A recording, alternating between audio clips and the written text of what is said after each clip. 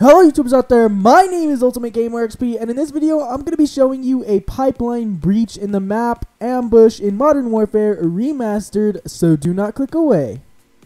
So to do this glitch, you're going to want to go ahead and go to the middle of the map in the map Ambush, and if you didn't know, on the sides there are like pipes that you can actually enter.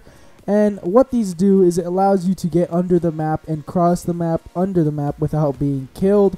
But in this little area, there's actually these like pipes that are cut off by metal bars, so you cannot get into them, but there is a way you can get into them. What you're going to want to do is you're going to want to crouch jump onto this ledge. If you don't know what that is, it's where you move forward, jump, and as soon as you jump, you crouch.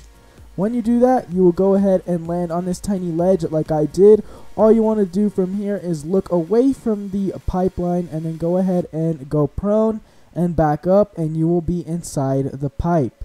So once you're here, you can also just pretty much just hide here and wait for players to go in this little area, and you can go ahead and kill them.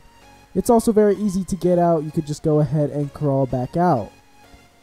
And yeah, that's pretty much it. I hope you guys like this one, and yeah, please leave a like, hit subscribe. It helps a lot more than you think when you hit subscribe, and yeah, peace.